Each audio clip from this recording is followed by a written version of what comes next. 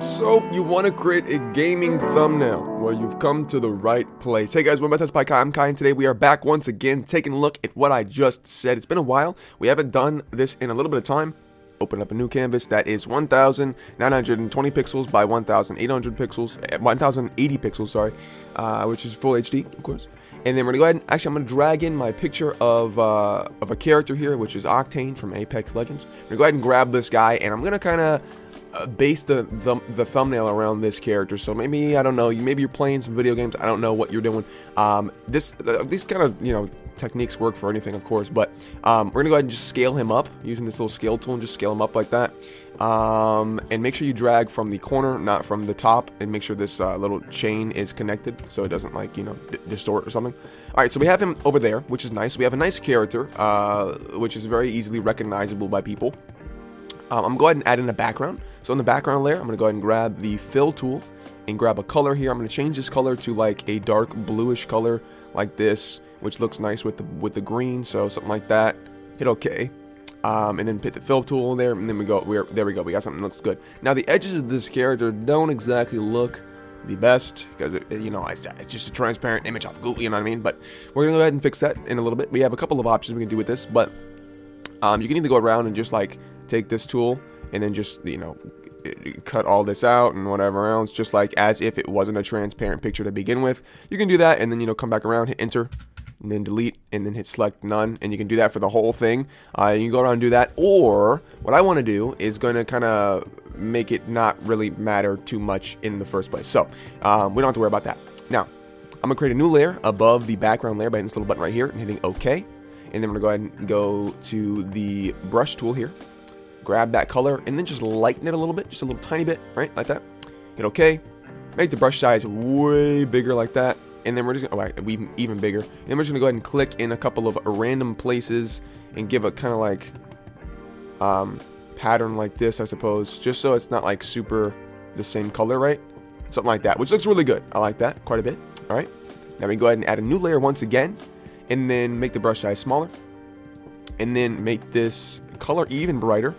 And then behind Octane, behind our character here, we're gonna go ahead and just click a couple of times and make him a little bit brighter around the edges of where he's at, right? Which looks really good. So just you don't want to click and drag because it's gonna make a hard edge like that. Just like click a couple of times like this, just around. There we go. I like it. I like it. Looks nice. All right, there we go. Cool. So now, what I want to do after this is we're gonna go ahead and there we go. Now we're gonna go ahead and actually start putting in a little bit of text. But first, I want to actually go ahead and make our character a little bit better colored. So we're going to go ahead and grab our character, go to colors, curves, pull this up, pull the top up a little bit, and pull the bottom down a little bit, so that you get a little bit of contrast in there, which looks much better. Hit OK, and then go to colors, hue and saturation, and then just bump the saturation up a little bit, because this is after all a gaming thumbnail. It needs to be nice and bright and vibrant. I'm also going to do the same thing with the background. So grab the background color, colors, saturation, saturate it a little bit, a tiny bit more. Okay, and now we have something like this, which looks really good. Now, for the rest of what I want to do, I'm going to go ahead and add in some text. So we'll go ahead and drag open a text box here, drag this open, and this could say anything. I'm gonna type in Octane. I think we're gonna do 3 layers of text here, so I'm gonna bump this up to 200, maybe more than that, 220 or something like that, somewhere around that. Octane, and then we're gonna do the bottom one's gonna be game, and then we'll just bump this up a little bit like that. There we go. And the uppermost layer will say insane, like that. All right, so it says insane Octane game, which is nice, looks good, looks cool. There you go. I like it. We'll pull that over like that, pull it up a little bit. Actually, I'll pull these down, be honest with you. All right, so now we have, of course, these text layers underneath the character. So now it looks a little three-dimensional or whatever you want to say. It looks nice. There we go. All right, cool. So I'm going to change these colors, of course, because they're not, standing out enough. So I'm going to change these to green, like this, because Octane's color is green, as you can tell, which looks really good. Very nice and bright and vibrant, so you can see what's going on. Now I'm going to go ahead and with our character, I'm going to go above him, hit OK, add a new layer, right click our characters layer, so right click him, and then go to new layer group, drag Octane inside of that group and the layer we just created. Make sure that layer is above the Octane.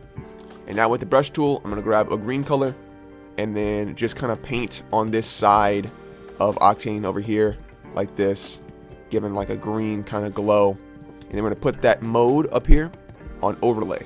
Now you can see this makes a nice little green overlay over top of his body, which looks really good. Like the green is kind of spilling over. I'm going to turn it down a little bit like that. There we go. Looks good. Looks nice and cool. You can change the font, of course, by going over here and hitting this little button right here and changing to any font you have installed on your computer. I think I'm just going to leave it to the font that we have because this font, I like this font and it fits for what we're using. Yeah, it's called, what is it called? I forget what it's called. Called Karasuma Gothic Heavy. But anyway, yeah, so that's that. I enjoy this quite a bit. Now you can, of course, add other things, like you can add a little skull icon over here. Just grabbing some of those things, or you can just make them really.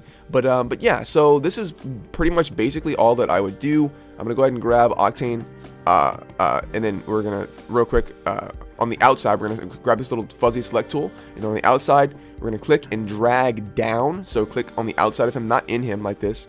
On the outside of him, click and drag down until all of the edges are kind of selected. Click and drag down like that, and then on this side, same thing, and then in any of the crevices where it maybe didn't get, so right there as well. Then hit delete, and you can see that it does a pretty good job of getting rid of all of those weird little artifacts all around him, which looks really nice. And now I'm going to duplicate Octane once again, and then the second version of him, we're going to go ahead and go to Filter, Blur, Gaussian Blur, and then we can just go ahead and blur him as much as we want. But what I'm going to do first is go to Layers, Layer to Image Size, so it's not clipping anything. Then go to Reshow Gaussian Blur, and then just bump the blur size up. Then we can just duplicate it a couple times, like that. Maybe blur this out a little bit more, like that.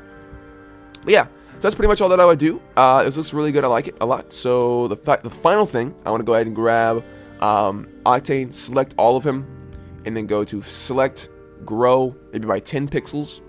And then go to our text and hit delete on all of these, so that it kind of has a nice little outline you can see around the edges there, so it kind of like gives a little bit of separation. Now of course you can't edit the text anymore, so make sure that you you have what you want it to say. But yeah, so we can also do that a different way. We can, instead of deleting anything, we can go ahead and actually create a new layer, put it underneath all of Octane's layers, and then just grab that same blue color that the background is, and then hit fill, and then fill it in like that. But yeah, so it'll do some kind of weird stuff with the green, but actually looks kind of good as well. So you can do either one, it doesn't really matter. It creates just separation, which is nice. And then finally, I'm gonna go ahead and actually go to Edit, Copy Visible, Edit, Paste As, New Layer in Place, move that above everything that we've just made, duplicate it once, right click, duplicate. We're gonna actually scale it up a little bit. By holding down Control, you can scale it in the center instead of scaling it off to the side like that.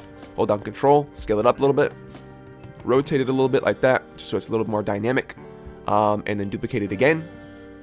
Filters, Gaussian Blur, up to like 50%, I suppose. Okay.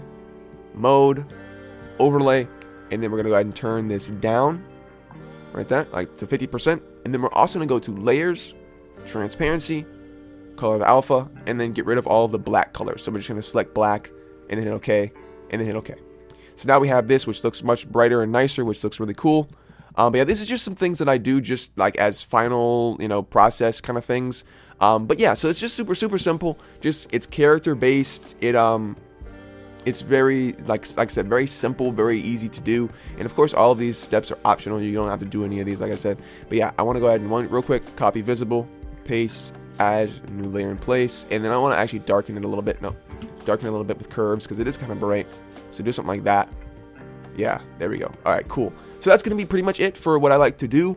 Yeah, this is the gaming thumbnail that I would definitely use, that I would definitely make. But yeah, hope you ladies and gentlemen enjoyed it. I will see you in the next one, but until then, bye bye.